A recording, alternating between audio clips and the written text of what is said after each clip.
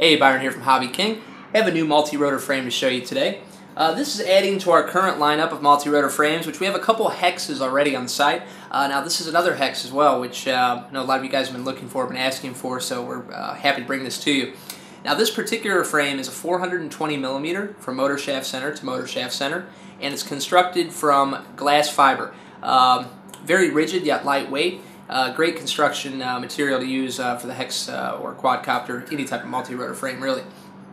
Now what's nice about this particular frame, like some of our others that we've added to the lineup recently, this features an integrated PCB built into the frame.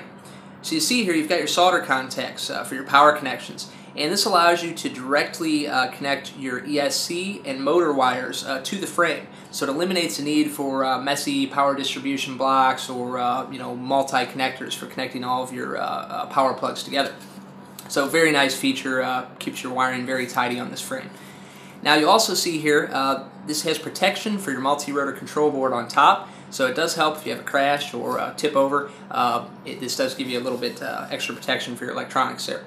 You'll also see it has a red orientation ring on the front here, and you can mount this anywhere that you like depending on your setup, but this will help for orientation while flying, let you keep track of the front of your hex when flying. The other thing you'll notice is the helicopter style landing skids. This is nice, gives it a wide, stable platform to land on, and these are also constructed from glass fiber as well, so lightweight yet extremely rigid.